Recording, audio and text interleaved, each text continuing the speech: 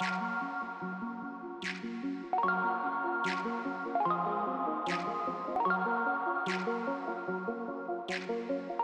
everybody, welcome to my YouTube channel. So today I'm going to be doing my first hair update on my YouTube channel, and I'm going to start doing a little bit more hair videos and yeah. So without further ado, let's get started. So I big chopped on July 14th, I believe. Yeah, on July 14th. And I'm going to title this 1 week post big chop, but when I upload this it'll probably be like the day before, but honestly there probably won't be any change in my hair anyway. So the first thing I wanted to show you guys is my do. So let's bring you guys a little closer. So if you're looking at my hair, all I did for today was, well, actually last night I washed my hair with this Shea Moisture restorative conditioner thing that would tear up my relaxed hair, but it's working pretty well on my natural hair. Then I put some of the Shea Moisture curl enhancing smoothie in my hair, and I did it by section, yeah. And then I put on like my bonnet and stuff and I went to sleep. And then when I woke up this morning, my hair was like compacted and crazy, and I don't own a pick, so I'm going to get a pick, but I used a comb and I did like a picking motion and I ended up with this. So now I'm going to show you guys how long my hair is. So I don't know how I'm gonna do this. Sorry if I'm like looking to the side, I'm looking at the viewfinder. So I'm gonna grab like a piece up here. One thing that I don't like is whenever I stretch my curls to see how long it is, they like don't bounce back because they're still kind of getting used to like my big chop. So this is a front piece. It goes down pretty far. Like, yeah, I didn't even know my hair was this long, and then it bounces back, but it's still a little loose. And then for a side piece, it's about, it looks like this. It's pretty far out. Probably a little bit, it's probably like 2 or 3.5 inches. So that's pretty cool. And see, like, it's not bouncing back. That's why I don't like doing that. The last time I did this was like last night. This piece is going all the way down to here.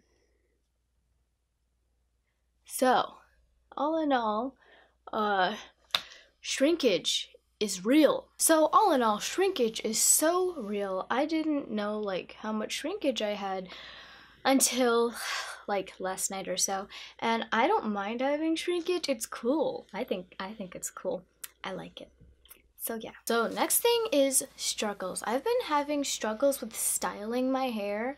When it would come to the first morning, I wet my hair and then I put that Shea Moisture Curl Enhancing Smoothie, and then I did finger coils and my hair looked good. I have a picture of it right here for you to look at. I posted it on my Instagram. You should go check out my Instagram. That day was great. I didn't have any headbands or stuff in it, but the days after that, I put like headbands in my hair, and I like did a side part. I did a whole bunch of stuff, and I didn't really like my hair that much. I liked my hair the best on the first day, and so that's been kind of a struggle. So if you do have any styling tips on like how to style a TWA, then give me a holler. And I tried braiding my hair. No, it did not go well. Single strand knots. I've had probably 6 single strand knots that I have fixed on my own, and it's been like a week, and so I have no idea how to prevent that. I've been using a bonnet. I've been detangling my hair like every other day. So I don't really know what to do about that. So yeah.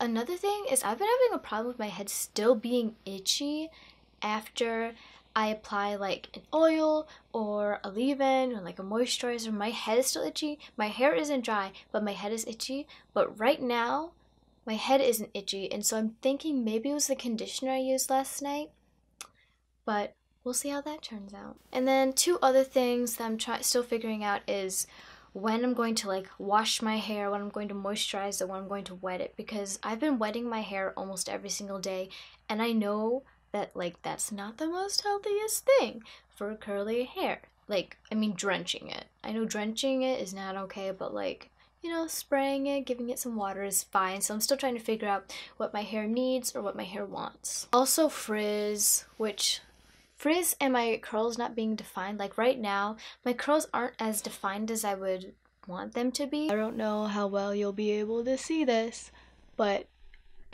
if you look at my curls, they're like not super defined, which is kind of annoying. So yeah, that's also a problem. But I'm just still learning, and I also haven't put a gel in my hair yet. I have a big old thing of Eco Styler, but I'm hesitant to use it because I don't know if I want to put that on my natural hair. So I'm still debating whether or not I'm going to do that. Overall, I'm really glad I did the big tub. I'm living my little TWA. Usually I'd be wearing like a headband or something with it, but I didn't feel like doing that today. So yeah, I really like it. I'm so glad I big chopped. It's a relief, and I am 100% me right now, which feels really good. Like right now, no makeup, no chemically straightened hair, and it feels great. But one problem I do have is that my sister keeps asking me for advice on how to take care of her relaxed hair, but I don't know how to take care of relaxed hair. I am natural, so yeah. So I really hope you guys liked this video, and if you did, leave me some recommendations on like videos you'd want to see, or maybe even advice, products I should use, how to avoid single strand knots. I really need to know that. And yeah, so I hope to see you guys next time.